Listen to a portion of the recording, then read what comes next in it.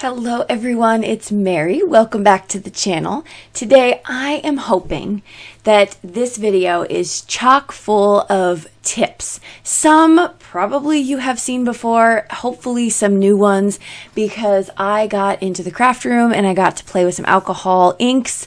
And then as I was going through the process, I realized all these additional things that I've picked up over the years that I thought could be helpful, so I wanted to share them. So I'm just showing you a quick snippet of some of the cards that we are going to make today. And we're going to start off by pulling out the brand new Barely Art blendable alcohol inks. So Barely Art did send me these inks. Quite honestly, I had no idea they did anything but glue because I am a huge fan of the glue, have been for like 2 years. But apparently they do alcohol inks, and there's a couple different theme of colors out there that you can check out, and all that will be linked below if you want to check it out. But they sent these to me and I wanted to give them a try, play with them a little bit. And I thought, what does blendable mean? Because I always thought alcohol inks kind of went together, right? So you'll see as we go through the process if they're more blendable in your opinion than others, but I think they work fantastic. So the first piece of paper I'm going to pull out is from Breareese.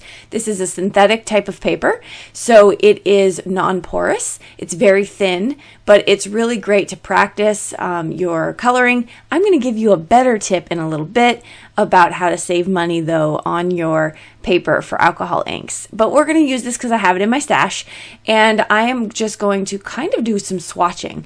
I'm just dropping all of the colors down here, and you can see with this non-porous paper that the alcohol inks are spreading. Really, when you're doing any non-porous surface, you're going to be able to see the alcohol's inks move a lot better because they're not soaking into, say, cardstock. And so that's really the difference here. If you've never played with alcohol inks, you have to have the right paper. So I'm swatching out, like I said, and you can see them just kind of going into each other. They also come with a brown, a black, and I noticed the black didn't move. That was the black I just dropped. So I added a little bit of white to it just to kind of see if those two would blend together, and it does move it around. So the black does move on your paper. It just doesn't move on its own. So I'm going to take some of the blending solution and I'm going to drop it right in between the colors because I want to see this blending action going on. And I thought it was really cool. I thought they did blend. They blended very nicely. And so I'm going to leave that, put that off to the side, and I am going to actually use that for a card. I originally was just swatching this, but then, you know, as things dry, you get inspired. So that's what we have so far. The next thing, this is really the first big tip I want to tell you for using alcohol inks. Get some poster board. This is from the Dollar Tree. You can pick it up at any place that sells school supplies. Amazon, I'll link below on Amazon where I get it in a pack of 25 if they still have it. But it is phenomenal, and it is a fraction of the price. We're talking, you know, 5x7 sheet of synthetic paper could run you $1 a sheet, 5x7 size, where this, I think I did a whole video on this, but it was like 10 cents comparison, 10 cents to $1. So it was really, really worth it. Now I'm just going crazy and I'm just dropping a whole bunch of stuff on this, and I just wanted to see how this was blending together. I went crazy, like I said. It was too much. I just added too much and the blue was taking over. But I just kept going with it and just playing because, you know, I wanted to see if there was something more I can get. I pulled out my blower tool here, and I used 2 different blower tools for my projects here, so I'll talk about those. But that one's from Ranger, and I just put that aside because I thought it was just a little bit too much. However, when it dried, it was the perfect opportunity for a galaxy. So now I'm going to go in and I'm going to do this swatching again because I thought maybe we can get something usable because I didn't plan on using that first swatch, and I'm just going to do a rainbow of colors. I love that this color set comes with sort of a teal as well. So it's not just green to blue. You do kind of get a nice mixed color as well. And then I'm just going to drop some blending solution right on the top of it, and I'm going to let it fall down. I would have stopped right there and pulled back up the paper and then let it dry, but I think because it moves on its own so much, it would have thickened out regardless. So we're going to put that aside to let it dry. Now we're going to have a little bit of fun with a hair drying tool. So this tool I'm going to pull out is from Revlon. And what I really love about it, so if you watch some of the actual alcohol ink experts on YouTube, they use this, and I could see why, because what I love about it is you have high and low in heat setting, and then you have a cool high setting. And I switch, right now I'm doing the high heat, and I switched to the cool heat setting, or excuse me, the cool setting. And it didn't dry up my alcohol ink so much. And so I can move my stuff around without it drying from the heat of the tool. So I loved that. I thought that was so cool. And I love the look it gives. It gives a different look than the blower tool. And so I thought that was a lot of fun. We're going to put that one into a full card here. I'm going to show you what I did with that one. I added some foiling and a sentiment here, and I'm going to talk to you about that sentiment tip in just a second, because I felt like my black on the background was getting lost, and so I'm going to show you, well, I could just tell you, I just put some white dots on it. That's it, right? I'm going to show you up close in a minute. Let's move on to the next one. I did the same technique, so I dropped in blending solution, a dot of white, and then a dot of the pink, and I'm using the teal color. Watch just with these two colors, the mix that you get between the two. So this is the pink and the teal. And those are probably my two favorite colors to use with alcohol inks. I just think they're so fun. And then I'm going back in with some white to kind of get those to move around a little bit more. And they are, I love the wispiness of the tool that you get with that. Now, I want to go back here. Right here, I actually did not have any dry pieces, but on this one I did. No, excuse me, tacky, right? So it was tacky, so it wasn't fully dried. That's what I meant. And when you have that, pull out some foil. This is from Deco. This is Deco foil, I think.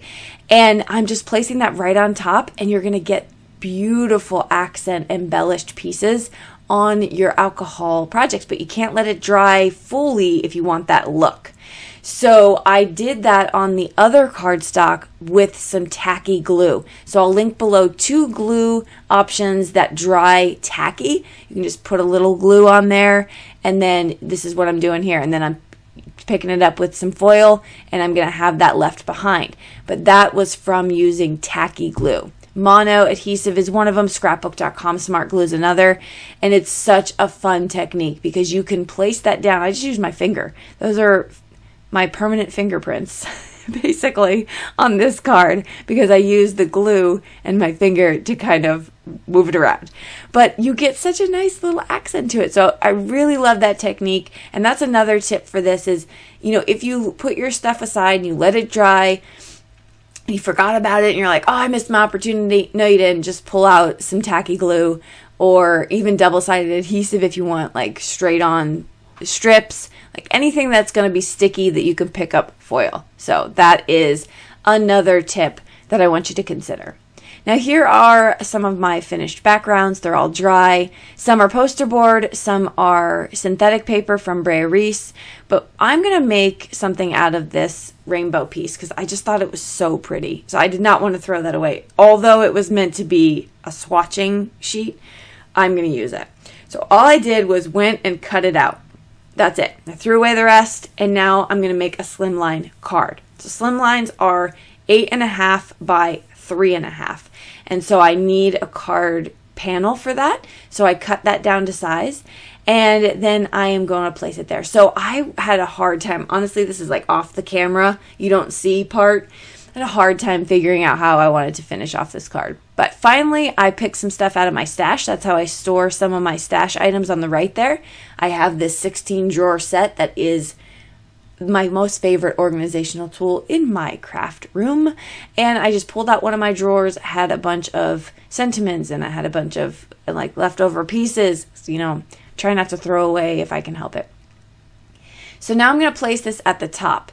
And at first I thought this was going to be with the rainbow coming down, but then I just turned it around because, again, I played with this off screen quite a bit, and I like it better this way. Now, this is one of my favorite tips and tricks to share with you for embellishing. This is Dollar Tree glitter nail polish that I put on a little makeup sponge, which will soak up some of the wet, and then you'll get just the glitter on your card surface. You can fancy up anything you want by doing this technique. I'm only going to the right side of my card right now because I really just, that's what I was being called to do for my project.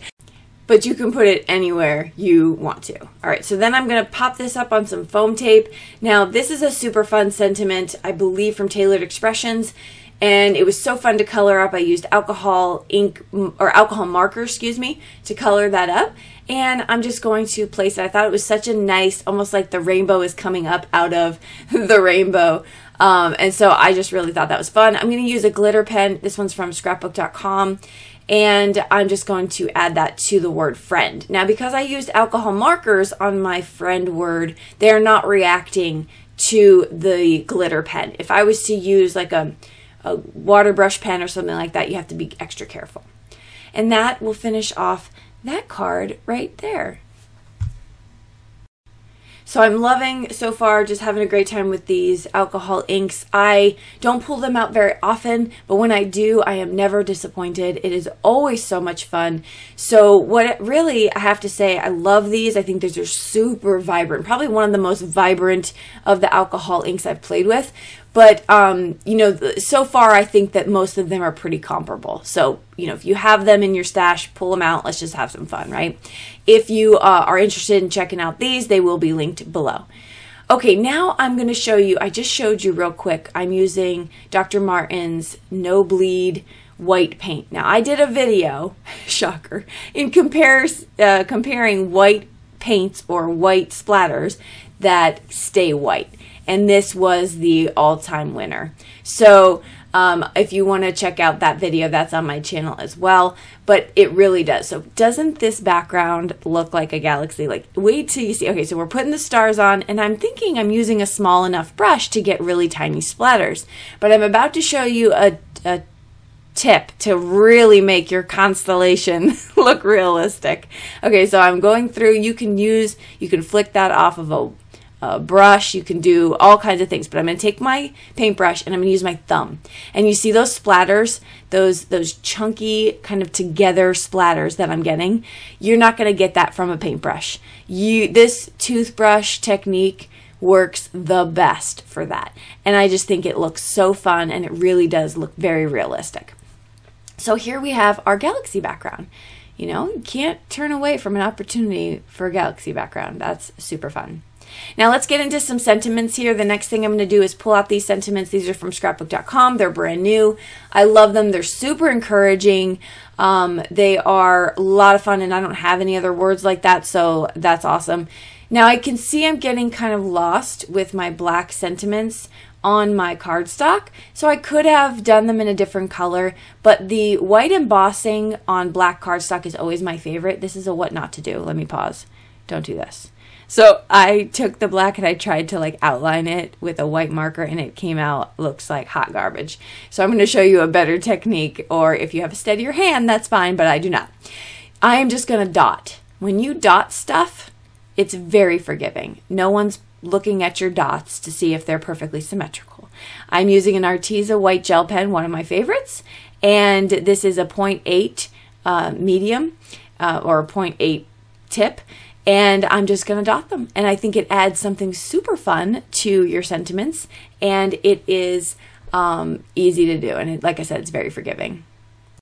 All right, so I'm just decorating up. I actually did not add additional embellishments. I kept these couple panels here super simple with just a sentiment. And I think, of course, this is where the creative part is so much fun, because if I leave this and then I pick it up later and I want to add some diamonds or some sequins or something like that, then I feel encouraged to do so, and I don't have to complete everything right now. I am pulling out this Thankful set from scrapbook.com, or this is High Fall, actually. Look at how chunky that high is. That's super fun. But it also comes with lots of different fonts. So the great thing about the clear stamps is you can kind of do what I'm doing and just kind of see how this might look on your project. And so I am doing that right now. I'm kind of seeing how do I want to finish out this card, because I do not want to cover up that centerpiece, which is really the art piece for giving out this card. So I am going to decide that I want to heat emboss the words thankful and what's the other one? Wonderful. And I'm going to tell you, this is another tip. condition your stamps when they're brand new. You want to rub your finger over it to get some of that residue, or you can use an eraser, but you just want to, because their manufacturer sometimes it's powdery or there's something on it, and so that's a really great tip to get a nice crisp image. Next tip for heat embossing is use an anti-static powder tool. That's going to keep that really fine embossing powder where it's supposed to be as best it can. Another tip, I have a little binder clip to hold my embossing bag because that keeps my hands kind of off of it and it's easier to maneuver.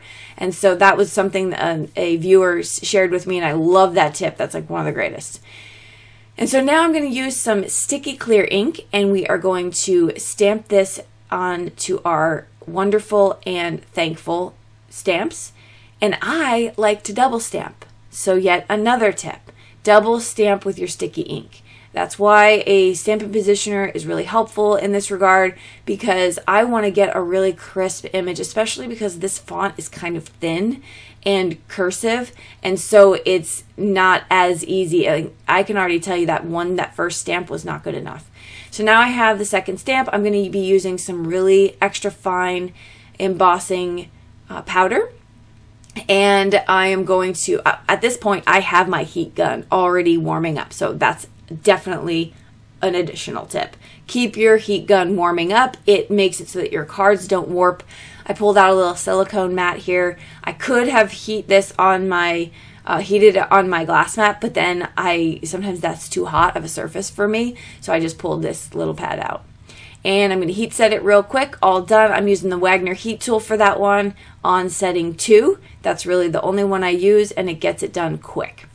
Now I am going to share with you one of my favorite things to do. I have labeled this called bubble cutting.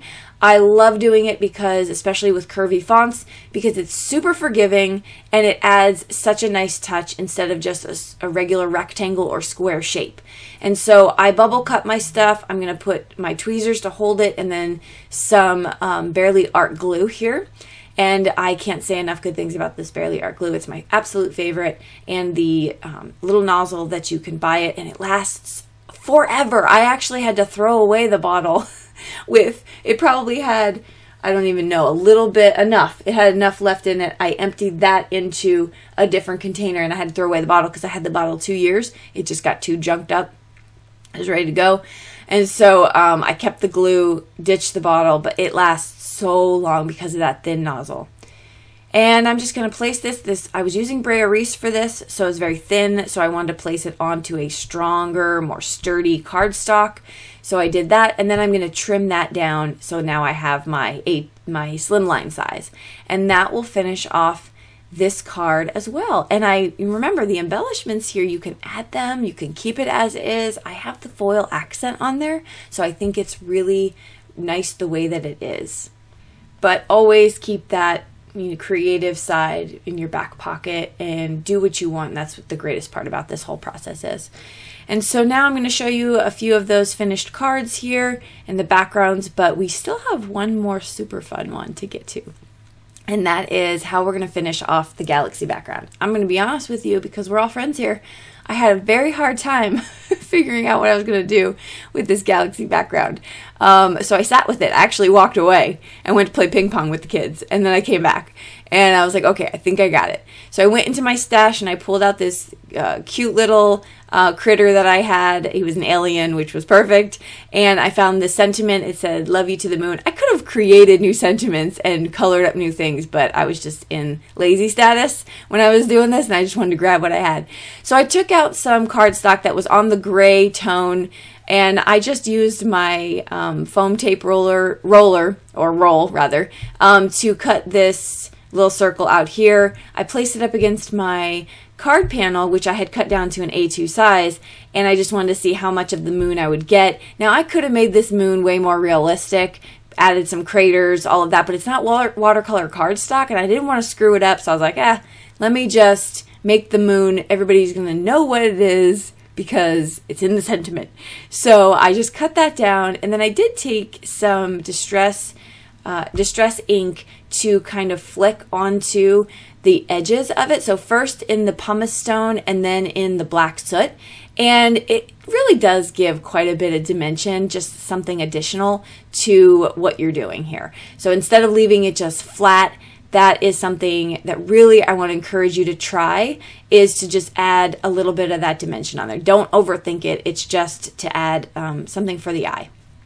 I'm going to place that down with some glue, and then I'm going to place down my Love You to the Moon as well, and I'm going to place both of those flat. So now we see that this is the moon out in the galaxy and our little alien who looks super thrilled. We're going to make him more exciting. So I'm going to add this little action wobbler because I haven't used these in a very long time. And so now I'm just going to place him right on top of the moon. And you know, when you are out on the moon, your gravity is, you know, kind of dispersed quite a bit, right? So looks like he's jumping up and down. He's a little wobbler. And there we go. And that's so fun. So that'll do it for all the cards. I hope that this video was helpful for you. I hope you got to walk away with a few new tips.